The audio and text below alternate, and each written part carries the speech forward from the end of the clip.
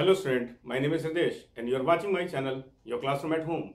If you really want to increase your mathematics skills, so please don't forget to subscribe my channel.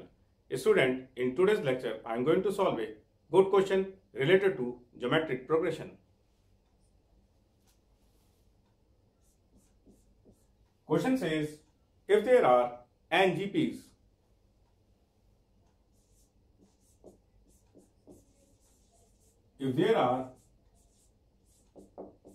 NGPs. First term of each GP is 1. Of each GP is 1. And their common ratios are 1, 2, 3, to n. Common ratios are 1, 2, 3, to n respectively. Then prove that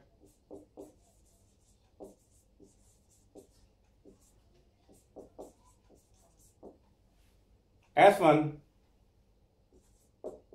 plus S2 plus twice of S3 plus n minus 1 times of Sn is equals to 1 to the power n plus 2 to the power n plus 3 to the power n plus plus n to the power n. Student, generally we represent GP as A, AR square and so on. Here A is the first term.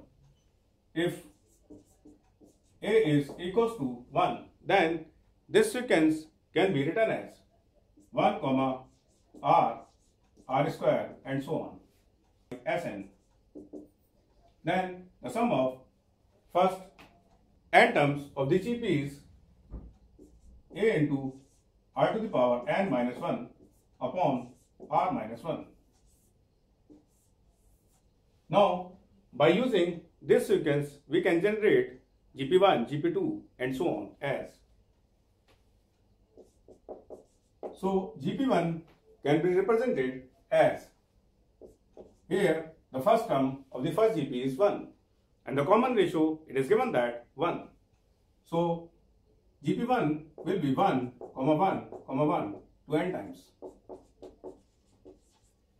Therefore, S1 is equals to the sum of first n terms of this GP.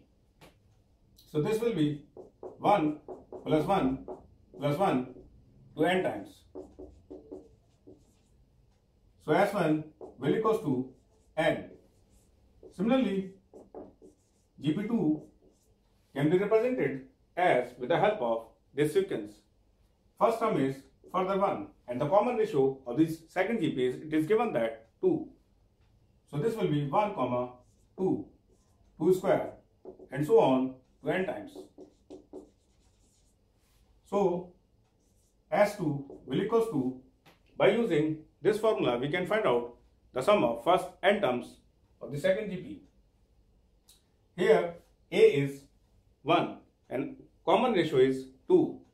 So S2 will equals to 2 to the power n minus 1. 2 minus 1 is 1. So S2 will equals to 2 to the power n minus 1. Similarly, GP3 can be written as the first term of this GP is also 1. Common ratio of GP3, it is given that 3. So it will be 1, 3 square to n times. Therefore, S3 will equals to 3 to the power n minus 1.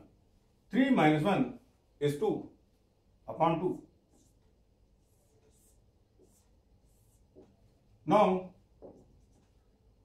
GP n can be written as 1 n square to n times.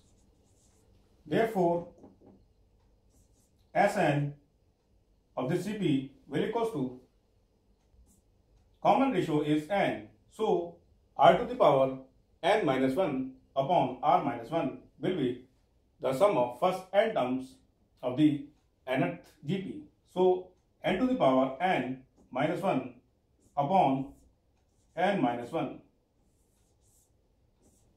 So taking LHS is given that S1 plus S2 plus twice of S3 plus dot dot dot 2 plus n minus 1 times of Sn. Taking LHS, S1 plus S2 twice of S3 plus dot dot dot plus n minus 1 times of Sn. S1 we have found out n. S2 we have found out 2 to the power n minus 1 plus 2 times of S3. S3 is here 3 to the power n minus 1 upon 2. 3 to the power n minus 1 upon 2 plus dot dot dot n minus 1 times of Sn. Sn is n to the power n minus 1 upon n minus 1. N to the power n minus 1 upon n minus 1. So student, here 2 and 2 will cancel out. Similarly, n minus 1 and n minus 1 is cancelled out. Now open these brackets. Implies that n. Now add minus 1 minus 1 minus 1 to n minus 1 times. So this will be minus 1 into n minus 1. Now the remaining terms will be 2 to the power n plus 3 to the power n plus dot dot dot to n to the power n. 2 to the power n plus 3 to the power n plus dot dot dot n to the power n. Now open this bracket with minus n. Implies that minus n minus minus plus 1 plus 2 to the power n plus 3 to the power n plus dot dot plus n to the power n. Here plus n minus n will cancel out. So the remaining term will be 1 plus 2 to the power n plus 3 to the power n plus dot dot dot plus n to the power n. 1 can be represented as 1 to the power n. 1 to the power n plus 2 to the power n plus 3 to the power n plus dot dot plus n to the power n. This is nothing else. This will be our right hand side. So LHS is equals to RHS. Hence verified. So student, in today's lecture I have solved a good question related to geometric progression. So keep watching my videos and keep practicing. Thank you. Take care.